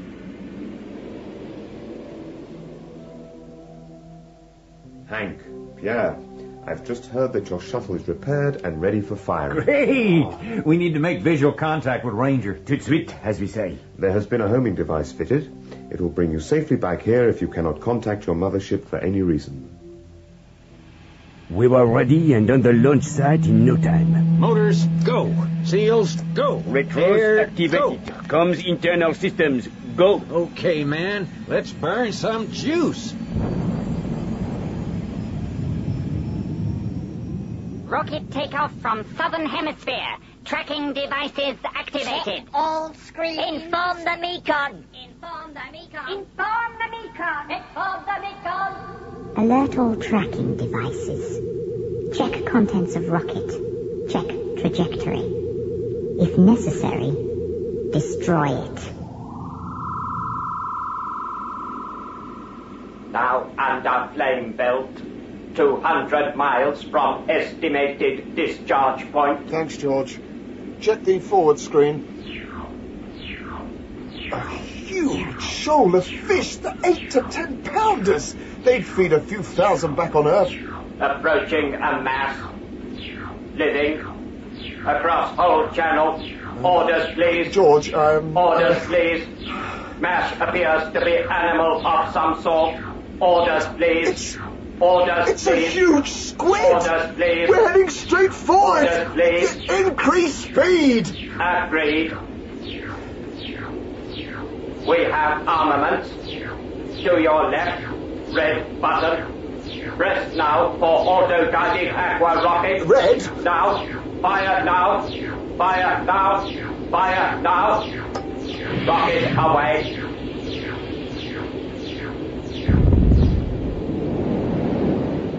All clear. Reducing speed to safety level through debris. Stay on auto. Hours later, we emerged from the tunnel. Now hear this.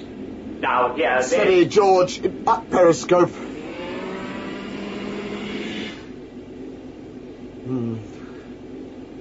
Nightfall, as per schedule. Of course. We have a problem. George! Waterfall dead ahead! All right. Don't panic. No problem. Fasten safety harness. Activate all green modules. Huh? What on earth? Joystick now activated. Press flight button on top center to avoid fall. Button pressed! Oh, wow! You chaps think of everything! We flew out of the water and climbed to the top of the falls. As we appeared over the rim... Searchlights! Crash dive, George! George, dive! Continue tracking the rocket. Course takes it over flame belt and on a northern orbit. Dispatch space interceptors. It's an Earth craft. Destroy it. It must never reach Earth. Destroy it. Ranger, this is Shuttle 3 calling. Come in, please. Ranger, this is Shuttle 3. Do you hear us? Over. Hal and Harry, where the blue blazes did that come from? Oh, 3 of them, Pierre. All around us. We have no chance. Climb, Pierre, climb. That one's got us lined up. Hey, we are gone, my friend. I can't avoid. I am jammed. Controls are jammed. He was on top of us. What happened? The Therians have put a shield around us. Must have. Zap the homing switch, Pierre, and let's get out of here. It's not fair. They just crash into our shield and boom! The last one's heading for home. When that ship returns, execute the pilot. I said no Earth rocket was to escape. This is aggression. There is no truce with the Therons. We are at war. Meanwhile, under the water, I left the craft on the floor of the lake and, using my personal rebreather, made my way to the surface.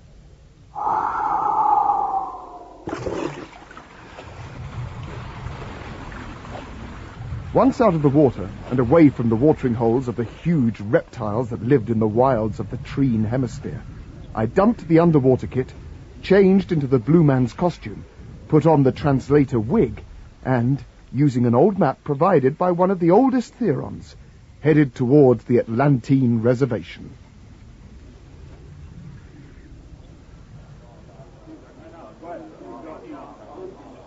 Down below me in the dark night lay the sparkling lights of a small Atlantine village.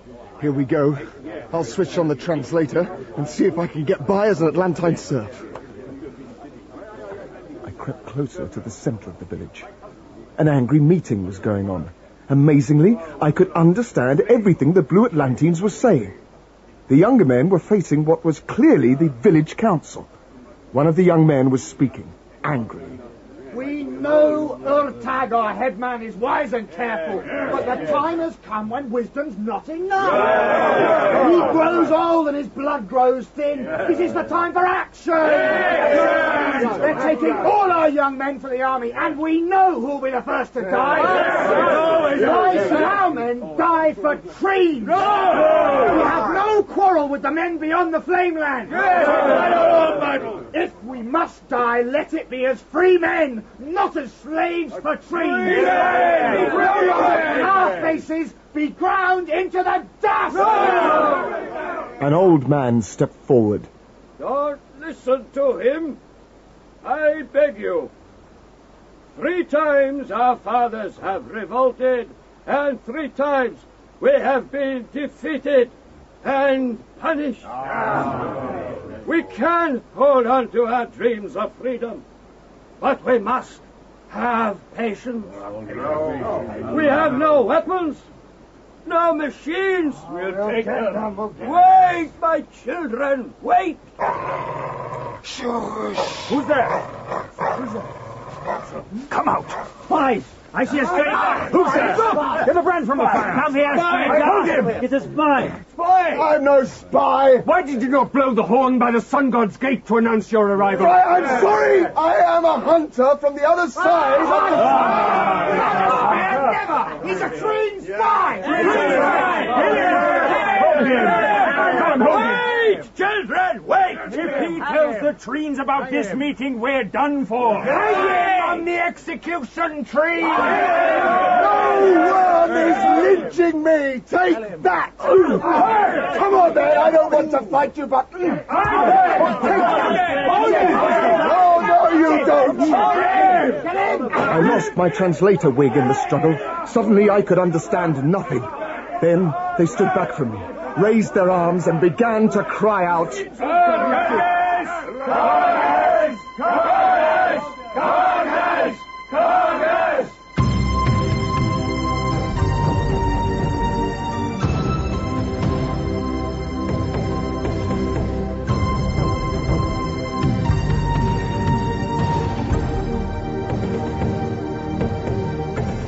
In Part 3 of Dan Dare, Pilot of the Future, dramatized for radio in 4 parts by Nick McCarty, Mick Ford was Dan Dare, Terence Alexander, Sir Hubert, Donald G. Digby, Zelah Clarke, Professor Peabody, William Roberts, Hank, and Richard Pierce, the Mekon. David Googe was Sondar, Ben Onwukwe Volstar, and John Moffat Kalon. Other parts were played by Vincent Brimble, Christopher Good, Brian Miller, Dale Rapley, Danny Schiller, Charles Simpson, and Simon Treves. The music was composed and played by Wilfredo Acosta. Technical presentation by Wilfredo Acosta with Michael Etherden and Colin Guthrie.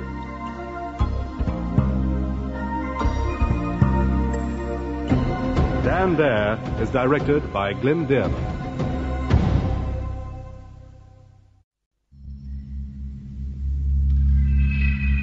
Report 4 from the Ranger Venus mission, compiled from personal black box tapes, Tridemans, and voice prints. Earth was in peril from famine, and the Ranger mission had been sent to discover possible farming sites on Venus. The planet would have been perfect, except that a race of reptilian cruelty, the Treens, was ranged against a race of gentle and thoughtful people, the Therons.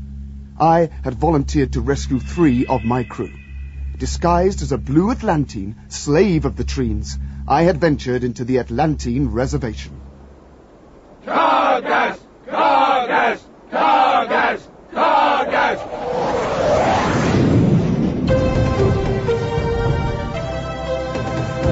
Dan Dare, Pilot of the Future. Dramatized for radio in 4 parts by Nick McCarty. Part 4, Battle Stations.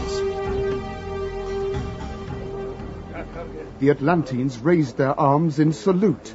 One of them returned to me my wig with the built-in translator, which I had to wear to understand their speech.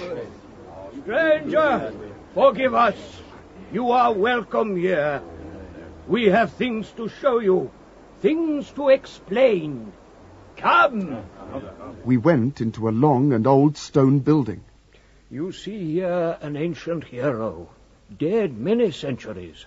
A forgotten art was practiced then to preserve the body. Standing in a dark alcove stood a man of about 6 foot, dressed in loincloth, carrying a spear, and only the palest of pale blue. He lived and died a free man. The Treens never caught him, and our legends promise that one day he will return to lead us to freedom. There is one thing that marks him out from us. His forehead has no bulge, like mine. Kargaz was his name, and you carry it now as well. He was old Earthstock, as you must be. I am. Tell me no more.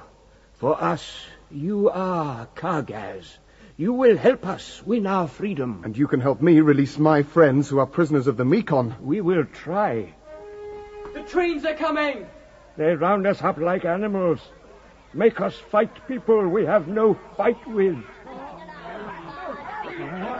It struck me that joining the Treens' army might speed up my getting to Mekonta.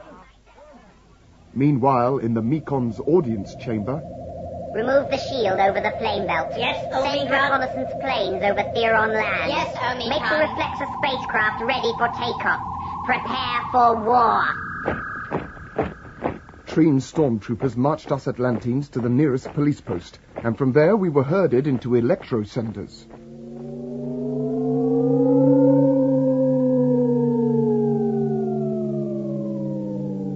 They transported us to Mekonta. We were taken to the barracks to be kitted out. An old sergeant major spotted me when I was first ready and waiting. Hello? Who's this then? You there! Stand up when I talk to you, you horrible little man! You know who I am. I am the cohort Dapon-in-Chief, and you horrible little... I know a reservation lad when I see one, and you are not one of them. Who are you? I had no option. I briefly lifted the front of my helmet. What? Well, Kargaz. Will you help me? To the last drop of my blood. I've prayed all my life that you turn up. Just give your orders. Meanwhile, in the Mekon's audience chamber... We have observed you Earthmen to be stronger than we thought. Oh, heck. I'd love one of Auntie Anastasia's aspirins now. We have found a way to defeat your planet without giving ourselves too much trouble. You are mistaken, sir. Humans are emotional to the point of weakness. We have ways of playing on that. You will help us. We will not. Never. I think you will. Count me out, you stinking old toad. Hear me. I, the greatest, the all-seeing and all-wise, know how to defeat these zeros. We will send a ship to Earth with pictures of the prisoners, as if injured on landing, but now being looked after. They will make a recording telling their fellow men how good and kind we have been. We will promise those fools on Earth food, but first we will tell them we have to build a transfer station on the moon. And then we will have our telezeros installed, and the Earth, with its great magnetic fields, its minerals and its industries, will be ours to pluck. Its population, our slaves, we will rule the universe. You're balmy. You will pose for some pictures, record your messages, and then you will be spared to work in the mines at our North Pole. I can smell rats of you but close by. Green, nasty, and putrid. Words, Digby, do not hurt me. Now, we will put Miss Peabody into the gas chamber. What, eh? And you may watch her slow and excruciating death on the telescan. I'm sure you'll enjoy it. You swine! Hold on a minute, sir. A message, you said, to home? Yes, I want to tell Auntie Anastasia how much I miss her. Digby, I order you not to give in. We don't have a chance, Sir Hubert. And Miss Peabody might be gassed. Then he winked at me, old Dig. Something was going through his mind. I wasn't sure if I could handle it or not. Sir Hubert refused to talk to me. In his eyes, I was a traitor, and I could hardly explain there and then what I was trying to do. Meanwhile, unbeknown to us... Left! Left! Left! Halt! Position of first degree! Move! Good! Good! The Dapon-in-Chief was a typical Sergeant Major on the face of it. Curling moustaches, blue face, almost purple in parts, the bulging forehead of the true Atlantine Venusian. His priestly forefathers had taught him English. I did my best. While the old boy drilled me, his son checked the whereabouts of Sir Hubert, Digby, and Miss Peabody. Position of alert! Good! We'll make a soldier of you yet! Father, I've found the Earth prisoners. They're done for, I'm afraid. Having heard what his son had to say, the old boy charged across the parade ground and assembled his men. On the double! I will call you Dan, your Earth name. The Treens will have you locked up double quick if they hear the name Gargas. Now, if they take your people to the pole, as my son says they will, they'll never be got out of the mines, never. But the Treens will want an escort for them, eh? Now, fact one. You have recorded the message for your Earth parents? It's not my parents, Meekon. Me auntie. I've got it written down here. Let me see. I've done what I was asked. I've told them that the others were not yet well enough to send a message, but they were being well cared for. I did everything you wanted. Yes, I can see you have. I like the intimate touches. Enjoyed the day out in where? Sunnymouth. Seaside place. Yes. Add his message to the photographs. Yes, Omicron. Commander, First Army, you are ready? Yes, Omicron. As soon as I land on Earth with the messages, I will report back by teleview. Good. Bring in the prisoners and prepare special escort for them. The others came in from their cell. No one spoke to me. It seemed as if they hated me. You have been saved by the actions of your fat friend here. You will not die. Digby, how could you? We have no wish to betray our Earth. You will be sent under guard to the North Polar mines and live a few miserable years there. Never let it be said that the Mekon does not keep his word. Special escort reporting for duty, Omicron. Take these away. Standing right beside me was a tall, blue-faced man I could have sworn I knew. Then he winked at me. Dan! Colonel, sir. Escort, take them. We're not moving. Very well. You have disobeyed the Mekon. That is enough. I'll waste no more time. Kill them! I flicked the safety catch off the weapon I carried. Ready, Bluebirds? Now! I blasted the floating platform from under the big-headed Mekon. He fell to the ground and hadn't the strength to get up. I grabbed him and put my gun to his head. One move, and I'll kill him. Run up the train guard. Lock him up in that room at the end. If it is secure, there is no time for explanations.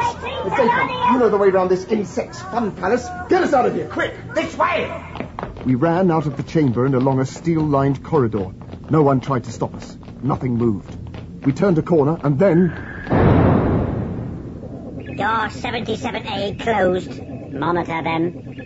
They have the Mekon. The next Mekon is still a pupa. We cannot let him die. It will take 50 Thanets before our next Mekon is prepared. Isolate them at the top of the building. Televiewers on all corridors. Go right, Dan, and up the stairs. We can't go up much further, Dan. We've done what's wrong. Well, there's only this gallery. Hey, look at that. Hey, just a thing for an escape party. Flying chairs, a ferry bicycle park. Can you work those things, Dapon? Thought control. Too powerful. The Mekon could if he woke up, but he'd direct us straight to the nearest lockup. Can you fly these bikes, Sonda? I will do my best. Well, no one will dare attack us while I have the Mekon under my arm. Come on! All aboard! I have to have help. You must all concentrate. These work on powerful thought waves. I need help to deal with all these spikes. Are you ready? Remember, Dan, keep the Mekon asleep, or his thought power will shatter my grip on the machines. Pleasure. We set off from the bike park out over the city of Maconta. Cause you look sweet, sat on a seat of a bicycle made for two. Digby, what have you got to sing about? You betrayed us. Me, miss, the original look and the following wind. If they do deliver those messages, my auntie is going to smell a rat. You'll see. Look out behind! Hey! They were coming at us mob-handed, a complete battle squadron. Cease this foolishness. You are surrounded and have no chance of getting away. You fly away, sunshine. If you don't give us a clear sky, I'll snap this Wonder Boy's neck over my knee. It worked, Dan. They're shearing off. Sondar was magnificent. He managed to hold us on course to the space station and the waiting rocket ship. No one gave us any trouble there, once I held up their Mekon by the scruff of his chicken neck. It was easy, and, like a fool, I lost the advantage because it had all been too simple. Hey, whoa, what the... Mekon had been waiting his chance. He flew the bike away from the space station and the rocket ship on the launch pad and out over the purple lake with me still on it. No way could I override his massive brain power. You see, Colonel Dare too can play the hostage game. I can sling you off, you little pipsqueak. Do that and the bike will deliver you where I have preset it to go. My guards will kill you so exquisitely, and your friends will die too. They could take the rocket. They won't. They are humans, so loyal, pathetically sentimental. They will try to rescue you. I have a small surprise for you, Mekon. A present from the Theorons. A demagnetizer. Can you swim? You think I have time for foolish sport? Too bad. I press the button on this and the bike will fall out of the sky and into the lake. It destroys the magnetic field. What's your brain going to do about that? Here goes. You fool!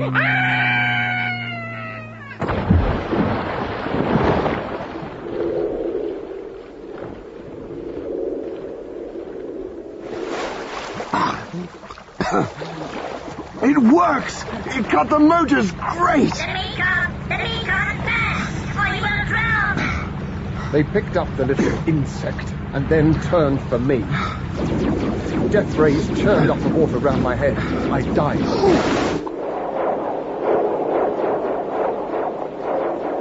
It was time to use the Theron demagnetizer again.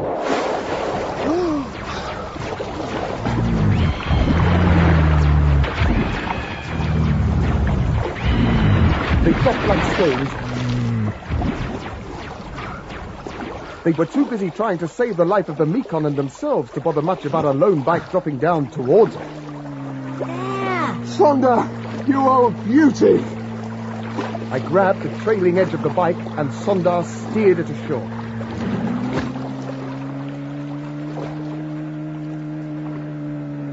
Oh, well done, Sondar. Very well done, old chap. Now, come on, my party. They'll be after us double quick, so into the spaceship. Chop, chop. Sondar said he could pilot the Telezero reflector ship. It was the Mekon's secret weapon against the Theorons, and a major coup to capture one.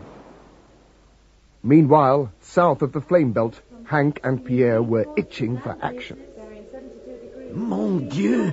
It is time we did something, Hank. We cannot just sit here. President Kalon, any news of Dan? Nothing. His submarine is still on the riverbed sending out transponder signals. No more. You got any spare fighters, Mr. President? I can spare none. None even to escort you all back to Earth. We have to try all our rays on the Treens. They have nothing as protection against them. Mr. President, we have word that there is a Telezero reflector ship in the Treen fleet. It can deflect all our weapons. If they use that against us... Report Screen 7, sir. Yes? A Telezero reflector ship is preparing to leave Maconta, We sir. have to destroy it. At any cost. Meanwhile, we were battened down in the Telezero reflector ship on the launch gantry. The Mekon was throwing everything he could at us. Cable systems in go condition. Thank you, Sondar. Activator circuits. Release pads. All circuits holding. As fast as you can, Sondar. Scientific control is necessary at all times in launch mode. They cannot hurt us through the tele-zero screen, Colonel. Absorbers off. Blue code number? 4 red. What? 4 man on the red panel. What on earth? They're attacking the supports. We have no time for checks. Button black code 1 on purple panel. Check. Fired.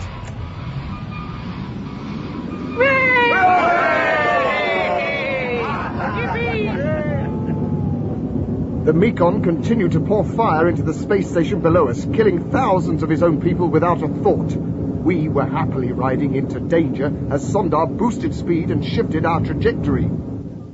So the tele-zero beam is powerful? Deadly. Its only weakness is that they need a platform in space from which to reflect it, as it only travels in straight lines. But the tele-zero ship, that, gentlemen, is probably indestructible. We are in great danger. Somehow we must blast it out of the sky. Fighters away, sir.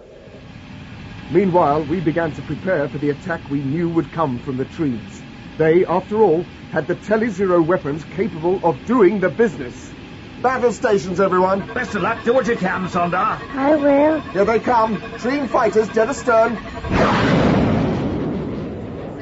Pilot Officer Nagel reporting to Theron President. Treen fighters attacking tele-zero ship. Treen fighters? Fighting their own people? Pull the other leg. Hey, hold on, no. Here, my friend, are you thinking what I'm thinking? Dan! Right! Dan Dare. Got to be, don't you see? They are fighting to stop their ship leaving, and who would take it? Dan Dare.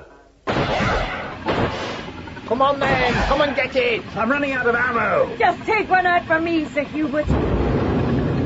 Hit in rear section. No leaks. Small panel ripped and buckled. No protection there from tele-zero rays. Evasive turn to right. Look, there are planes. Different planes and closing fast. What are they, Dan? Theron Squadron 4 approaching target. You have to call them off, sir. For Pete's sake, call off your fighters. I'll do better than that. Control to Fighter Wave 1. President Kalon speaking. Orders cancelled. Reflector ship believed carrying Earthman Dare. Engage and take out Treen fighters. Orders received and understood. Great stuff, Prezi, old boy. I want to take a fighter. Go and bash a few noses. Come with me in the command ship.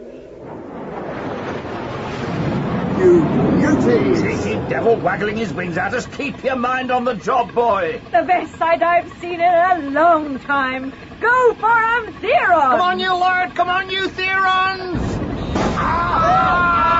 Dapon, all right. Is malfunctioning. Don't worry about Automatic me, in Dan. place. Circuit 10 in overdrive. Commander, assist crippled tele-zero ship. We will take our occupants on board. Theron Fighter Wave 6, take out any stragglers and then act as rear guard. They're running! The Treens are running! Team Commander Tagore reporting, Mekon. You faulty, unbrained fool. You should have kept a reserve. Get out of here and destroy yourself, Chancellor. Mekon, we have every power source channeled into building up the tele-zero power chain. We will blast them, their cities and their Earth friends to dust before it does them any good. Do it!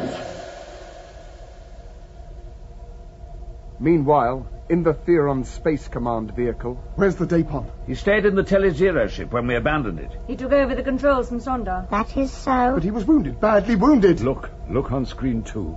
What is he doing? He's turning the reflector ship. He's realigning it. Oh, no, he can't. Contact him. Make contact. All contact cut. He knows, as we do, that the tele-zero ray comes from one source, and he is going to destroy it. But he's such a nice old buffer.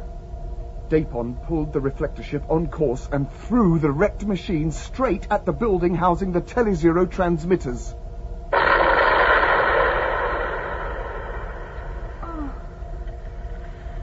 It was great. Magnifique. I'll go to the foot of the end of the tele-zero for some time. And the end of a very gallant gentleman. Dapon's brave action meant that the Treens would be no threat for many years to come. We Theorons owe you a deep debt, Colonel Dare. We understand that planet Earth has grave problems. We agree to help feed the people of the Earth. On one condition. You said nothing about conditions before, Mr. President. We will work on transporting food from southern Venus to Earth, providing there is a guarantee from the people of Earth that they will promise to take better care of the resources they have left. Time could run out again if they do not, and even our supplies are finite. We will need that promise. I think, Mr. President, that there will be no problem with that. Then please join in the Theron feast we have prepared for you. No vitamin pills, Digby, I promise you. Bayek, will you look at that spread, eh? Mr. President, sir, an urgent message from control. Gentlemen, I am sorry to say there is a problem. The Treens are reported to have sent a battle fleet on a heading 87 degrees by 52. Direction Earth. The Treens' first warship and reconnaissance flight headed across space for Earth, while Theron experts struggled to get a ship ready to take us home. We were too late.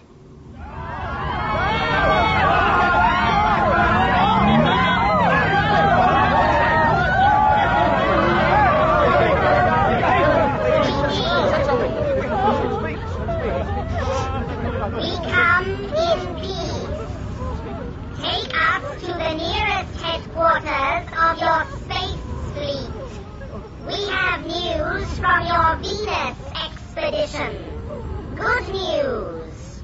Everyone wanted to believe the Treens. This is the English section of the World News, broadcasting to you on the BBC. The Venusians, who call themselves Treens... Reassuring messages recorded on Venus by the Ranger crew under Captain Dare have been brought by the Treens.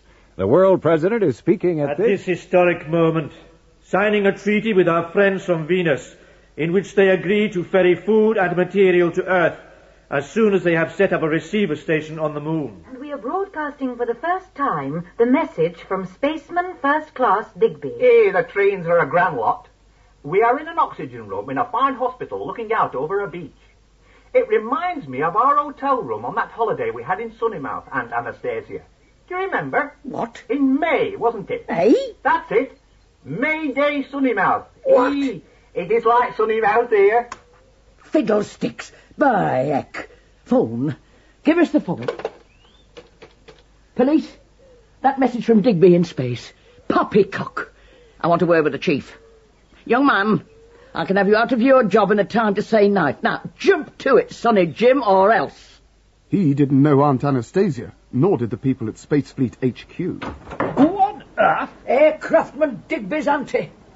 You the manager? I am Colonel O'Reilly, Supreme Commander. The message from my Albert was a fake, was a warning. The Treens, or whoever they are deceiving you. Now, madam, I hardly think you could know. I brought Albert Fitzwilliam Digby up from the age of 5. He was only once in Sunnymouth, in October, not May, and he hates the place like poison. Have a newspaper cutting will tell you why. Here. Mistaken identity, Albert Fitzwilliam Digby of West Bank, Wigan, released from custody, held for a week as man police have been searching for. Suspect in the Hammersmith murder. He was in prison, accused of murder all the time he was in Sunnymouth. Wrongfully. And not May either. All wrong. A warning of some sort. May? May Day, he said. May Day. May Day is the international call sign for emergency. Sunnymouth. Wrongfully imprisoned. You're right. I know I'm right. Albert Fitzwilliam Digby is no fool. He knew I'd sort it out. Get me the PM. And a detachment of the International SAS to be put on full alert. This is Dan Dare calling Earth. This is Dare calling Earth. Are you receiving me? Over. Oh, you, Stig. We'll just have to try and speed this old ship up somehow. No chance of that, sir. Dan Dare. Who's that? This What? is Earth. Listen, what? World President speaking. We have just eliminated the Treen menace. Eh? Thanks to you and your man Digby. Hey! Congratulate him on his warning. All a huge debt. Thank you. Thank you, Mr. President. Over and out.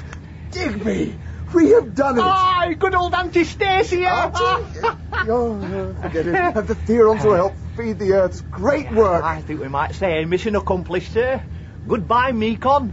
Hello, Earth. Oh, I know what I fancy, sir. I know too, Dick. Fish and chips and a nice long sleep.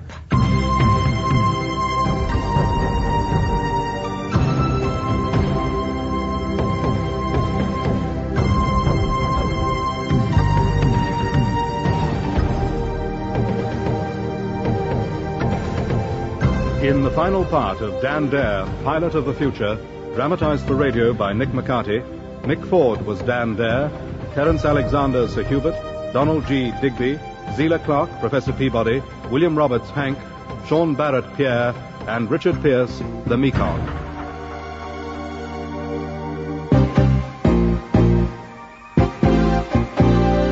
David Googe was Sondar, David King, Dapon, Brian Miller, Ertag, John Moffat, Kalon, Margaret Courtney, Aunt Anastasia. Other parts were played by Vincent Brimble, Tara Dominic, Andrew Downer, Elizabeth Mansfield, Dale Rapley, and Danny Schiller.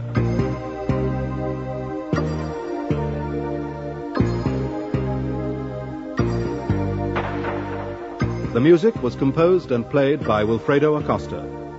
Technical presentation was by Wilfredo Acosta with Michael Etherden and Colin Guthrie.